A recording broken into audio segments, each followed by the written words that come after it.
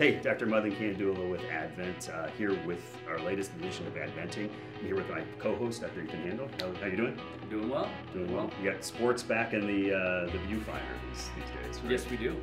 Yes, we do. And have you watched any baseball? You know, we were my wife, Stephanie and myself were watching baseball last night, and she's like, "What are those cutouts behind the mound?" She's like, "This is really strange." She like went and Googled it, but yes, so we were watching a little baseball yesterday, but with like the funny faces like sitting behind the dugout. Gotcha. It's pretty interesting.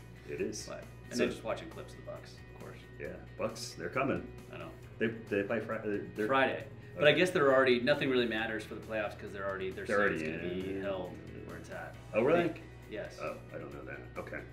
Yeah, and that's, I mean, one kind of interesting, of the moment topic is on this particular subject is just sort of like there's NBA, which is, they're bubbled, right? They live in a bubble. Mm-hmm. So that bubble, here's my understanding of that bubble. That bubble was they got tested at their homes, or wherever, the hometowns. Those that were negative flew down to Orlando, probably tested, went into their isolation, their quarantine, right? They quarantined for like 14 days. I think they were getting tested through that, and certainly I think they get tested at the back end of that. So they're pretty bubbly. That's pretty sound. I mean, like, this is all like, nobody's ever really had to do this in real life.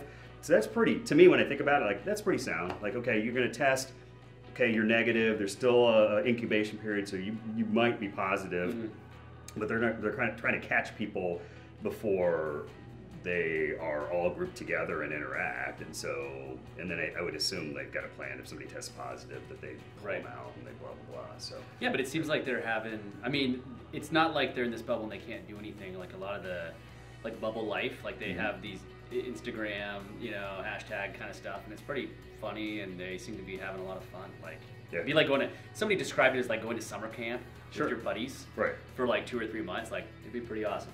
Yeah, I bet you they're having. I bet you they're having some fun down there. And then MLB though is different. Well, their plan does not have a plan, so it's kind of like just be responsible. I mean, they've gotten testing, but there's no specific quarantine that I know of. Right. And they've got limited travel, so their games are different on their normal travel schedule. It's bigger teams. Like there's more baseball players per team than NBA players.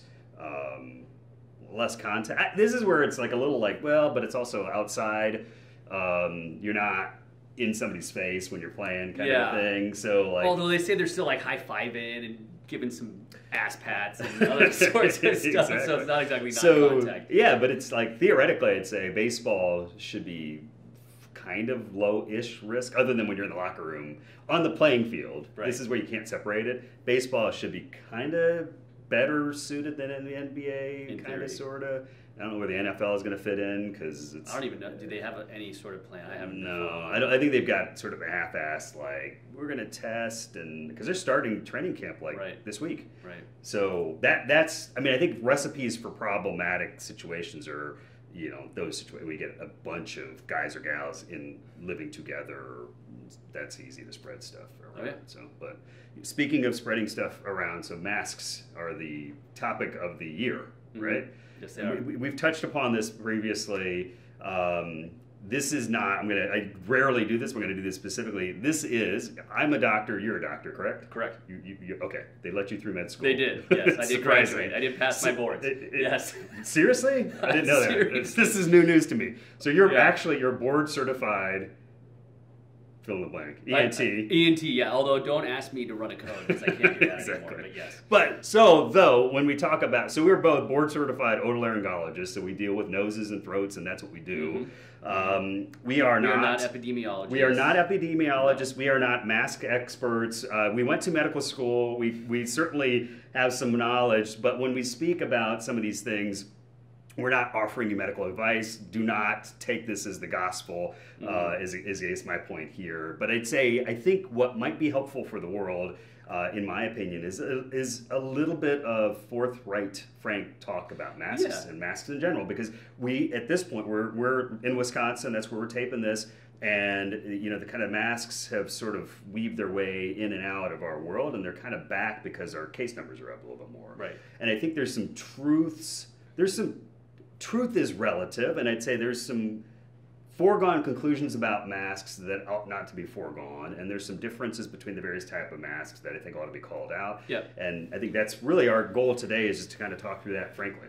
Yeah, and there's some inherent contradictions with the different kinds of policies that are out there and then the various masks that people wear. So I think it's just a matter of discussing what those are and being honest about it. And then, you and I might have differences of opinions about what we need to do to get through a certain time period, or maybe not. So who knows?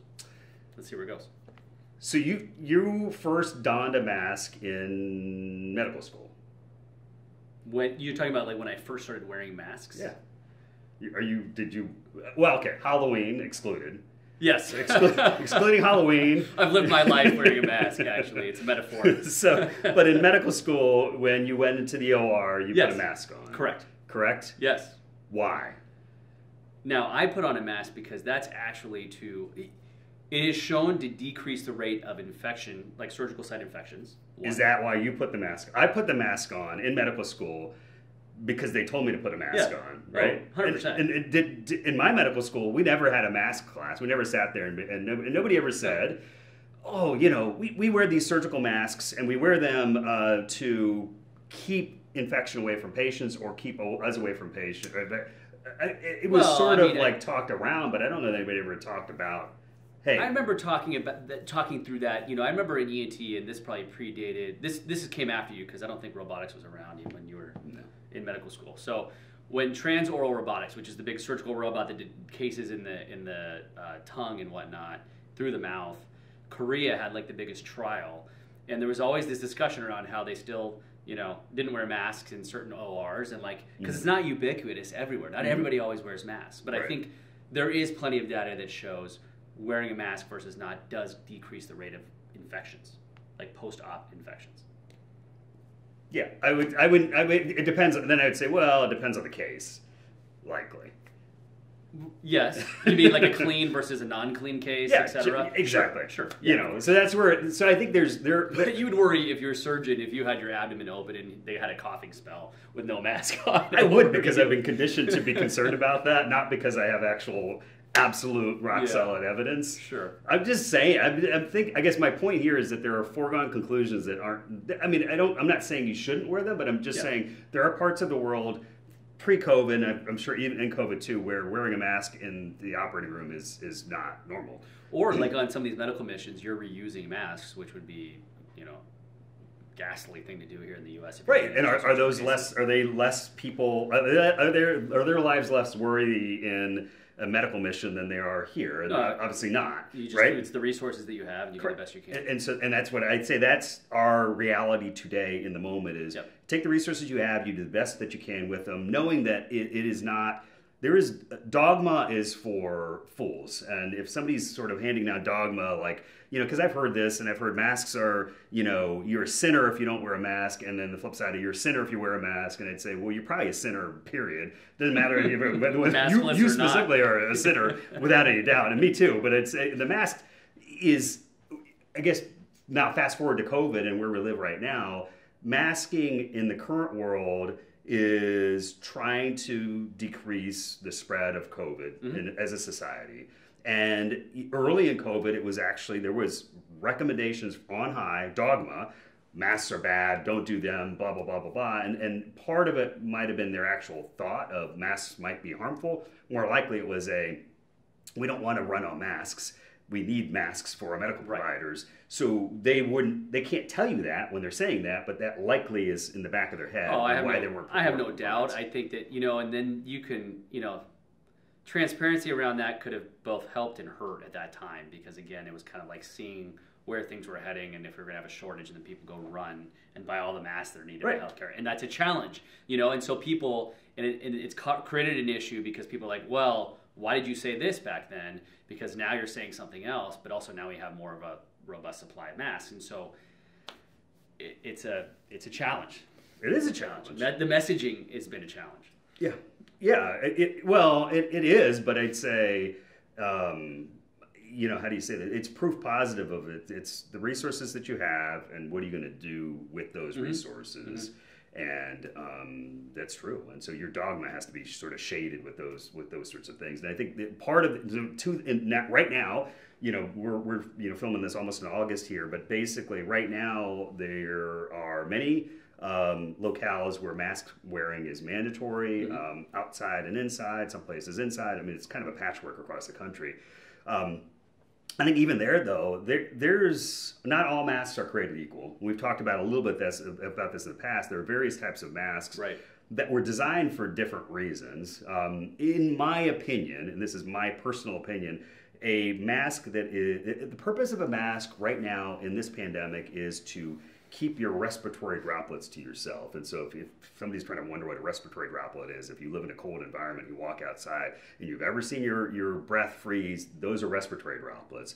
And if you put something over your face, you'll notice that there are fewer respiratory droplets that are being spewed. So anything that's covering your face is going to diminish that. The less porous that thing is, the fewer droplets are going to come out of there. And the flip side is, there's something called N95 masks, which are they're not porous at all, and they really keep things out. N95 masks protect the wearer. That's why they were designed. They weren't designed. N95 masks weren't designed to protect the world. They were designed to protect you from the world, and specifically caustic environments, whether it's industrial or medical. But have I worn an N95 mask before COVID? I don't know that I ever have. I remember getting fit tested in residency as part of a requirement. Oh yeah, maybe I did. And so but that's it. But otherwise, unless we were going into a room where a patient had TB or some sort of airborne illness that you had to wear an N95 mask, we never did. No, that would be the one instance that I think about it is those folks that were in isolation that you'd have to put the N95 mask on. But that was rare, really rare, exceptionally rare, a few times a year maybe. But now, I think that's where it's tricky. Is that N95 sounds it is safe. It's hard to breathe through an N95 mask, and so there's definitely some pros and cons there. But so the various types of masks. I've got mine. This is my personal favorite. This used to be a stocking. The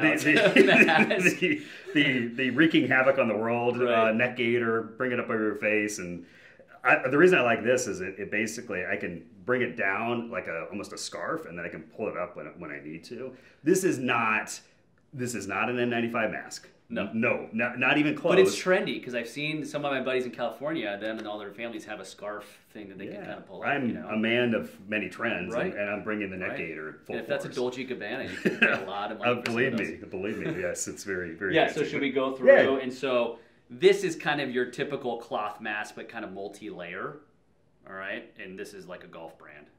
But anyway, all right. True links. It does look like ladies' underwear.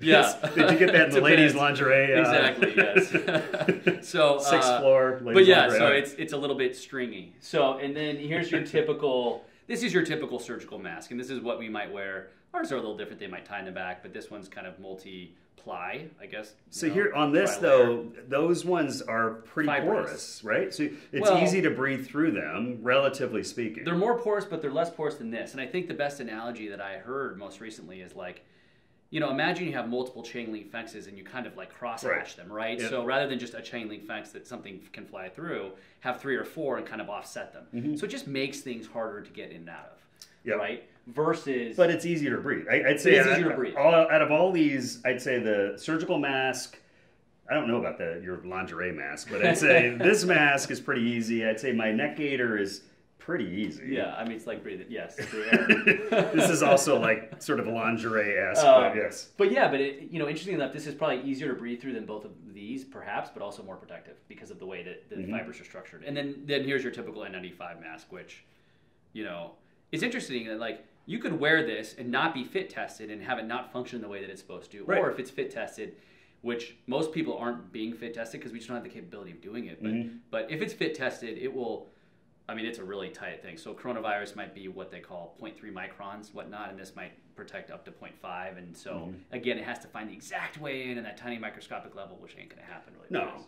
But I'd say, even not that I want everybody, if somebody's not wearing an N95 mask, if somebody is wearing an N95 mask improperly, it's basically defaulting back down to surgical mask. Yep. You know what I'm saying? If you have leakage around it, it means you're more vulnerable, but you're still protecting the world from your breath. And so I think that's a kind of a take-home point here is if you are wearing protection, or if you're wearing a covering over your nose and your mouth, then it's both protecting you and you're protecting others. I guess that's really the take-home. I guess that's the real general, like for the general population, I imagine the idea, and and we've talked about this, is like you're not wearing a mask to protect yourself, it's to protect others. And I think that's the more global general concept versus an N95 is going to protect you as much as it's protecting others, I would imagine. Yeah, have you heard of the peeing analogy? You see that No, one? what's the peeing analogy? This is good. This is the best. Now we're getting into bathroom habits. This is great. Okay, all right. Let's just pretend that I'm not wearing pants. Okay. And we're standing up here. You have no clothes. You're the emperor with clothes. Just going back to the lingerie, we're both naked and we're standing here. Oh, I think I know where this is going. You know this is going? Yeah. And I just pee. All right? And let's just say we're about this far and my bladder's full. I just got to pee. Yeah. If I'm not wearing pants, I guess you could be wearing pants, but regardless, for whatever reason, we're both naked and I'm peeing. And the pee is likely to get on you if I'm talking. We're having a conversation, or at least it's going to hit the ground and spray. It's spray because we're both exposed. Okay. Now this is going somewhere. Now, if I put pants on, you're still naked, I think, or you could whatever you want to do, you could do. But I put pants on. Now I decide to pee. It's possible my pee might splatter on you, but it's not very likely because I've got protection. This is a great analogy. Yeah. Now, okay. Now, what's the difference between a man and a woman? That's too complex. Okay. We're talking about me and you, okay? Because then the 6 feet distance thing doesn't really matter as much as just going down a lane. Now, here's the thing. Now, if I have pants on and you have pants on, and I pee, the likelihood of my pee getting on your legs is really hard. This is actually a great analogy. Right? Yeah. So it's apropos, but a mask would be very similar. So if I am infected and you are not, and same thing. If I have a mask on, I'm kind of keeping my infection to myself. It's still possible. If I have a mask on and you don't, can you get? Yeah. If we both have masks on, it's pretty darn hard for that to spread, generally speaking. And so I'd say that little peeing analogy, I think, is pretty. I mean, it's an analogy, so it's not perfect, but I'd say it's pretty. Did you come up with it on your own? No. That's like I don't know. That's a good analogy, though. Facebook, Google, whatever that is. Yeah. I think it's pretty accurate, and it's honestly as much thought put into that as I've ever put into this concept. I think conceptually, I'd say that makes some sense. I think the other challenge I think that folks have with masks, any mask, this mask, that mask, is that it is harder to breathe with a mask on than it's not. And I think something I was just talking about earlier today is this gets back to what we do specifically. So at Advent, we deal with nose and throat issues. We deal with folks who have compromised airways, and we fix those airways to get them back on track. Mm-hmm. Putting a mask on, whatever your airway is like, compromises your airway. And so I think many people don't like putting masks on because they don't like to compromise their airway. They don't like to compromise their airway because airway is the most important thing you have as an animal, as a living being. If your airway is compromised, you can die. Right. And so I think people don't get that deep when they're thinking about it, but I think a lot of the kind of blowback against masks comes back to the fact that people don't want to compromise their airway, and they don't conceptualize why they don't want to do that. They just know that, and when I put a mask on, I don't like it, and I feel anxious, and I think there are patients we deal with all the time that have that feeling constantly, and there are other patients we deal with all the time that put a CPAP mask, for instance, on, and have that similar sort of claustrophobic feeling. So long story short, I'd say masks and mask wearing is it's relatively simple, but it's not as simple as it sounds. And I think there's a little bit of this that's out there. I've never heard it pointed to, and specifically as much as I'm trying to do right now. But not that it's a bad thing, but I'd say your airways are very important, and if they're compromised, it's unnerving, and that's a human reaction. Yeah. I agree. And I've seen patients that have talked through that same thing, that like, I'm already congested, I put the mask on, it's really hard to breathe. Yep. I think that, it's important to probably draw a distinction between that and like, hey, it's proven that your oxygen levels are to decline and it's going to make it, an emergency situation for you. And obviously, you and I are in a unique situation, as are most surgeons or anesthesiologists who have built a career around wearing masks all the time. And certainly, so we're used to it. Yeah. But hopefully this is a short, finite period of time where we can kind of, cohesively gather around kind of an idea and get through it and move on with our lives and do what we can to help ourselves and help others and be done with this as fast as we can. Well, hopefully so. Yeah, exactly. So, yep, I guess one final shout out here. I guess we were just named top workplace again. We've been named this a few times by a few different organizations, but this is by the Journal Sentinel. You were the dissenting vote, I think. you're the one admin employee who was who just right. They said it was anonymous, but apparently no. Not. We got him. I got your form is right big here. Brother's watching. Right here is Ethan Handler's. Wow, you guilty. Really, yes, guilty. Yes. Well, anyway, right. but well, I won't be on adventing episodes here to come. Yes. Exactly. So anyway, if you have liked this, please subscribe to us on YouTube. And give us a shout out, give us a like, and we will be back next time. Take care. Have a good one.